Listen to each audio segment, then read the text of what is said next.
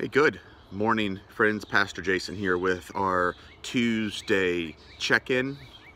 And hey, just gotta ask, friends, how's that stone moving coming?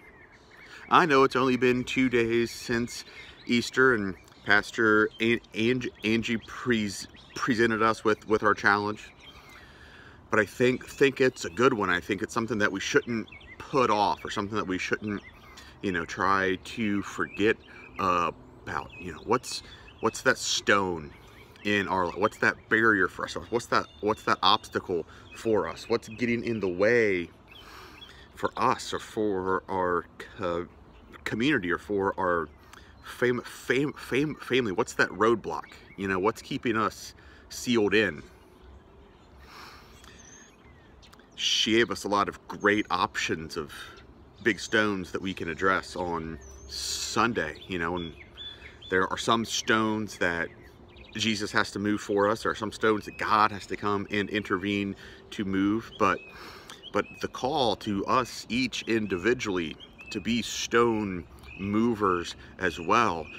Don't know about you, friends, it resonated deep inside of me, how we're called to do the same kind of things that Jesus did, removing barriers, removing obstacles, rolling away stones. It really hit home as we sat down for dinner Sunday night, when Brooks and Declan were the first two to speak up and asked us what stones that we were going to try to move. I thought it was so cool. I thought it was so cool to have our 10 and our 8-year-olds be the first ones to speak up about, hey, this is what Pastor Angie talked about today. So what stones should we work on? And I think they were genuinely asking Melinda and I for our input in terms of what do we think that they can be working on in terms of moving stones in their young lives.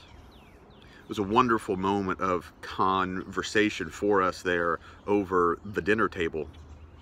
And we really got to talk about keeping things in perspective, about not letting fear get out of hand, about being patient, speaking kindly, which coincidentally, when we gave them the chance to suggest some stones for Melinda and I to work on, there were echoes of those same things.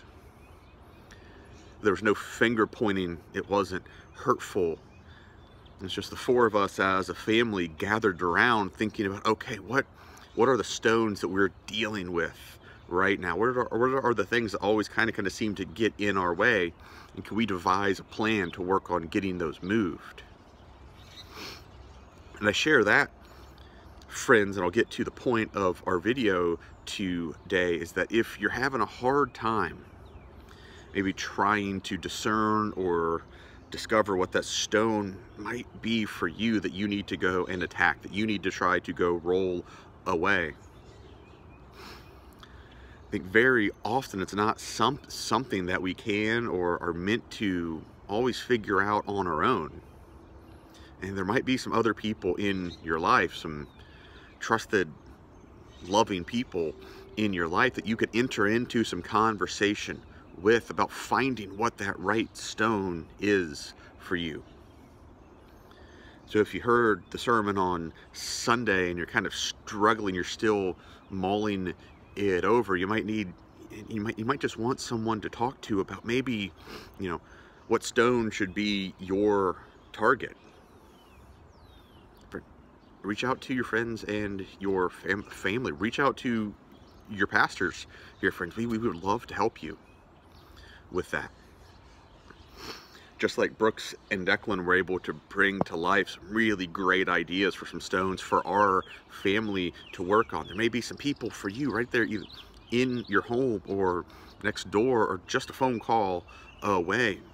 You might have some really great guidance and some input for you, friends. So I know it's only been 2 days, but I hope we're still thinking. I hope we're still churning. I hope we're still open to this idea of being stone movers for us as individuals, for our families, for our friends, for our community's friends. And if you need some help, don't be afraid to reach out. I think it's supposed to be another just beautiful day today. Friends, hope you are able to get out and enjoy it some, enjoy the sunshine and the warmth. Have a wonderful day. Be safe and be well. Remember just how much that you are loved.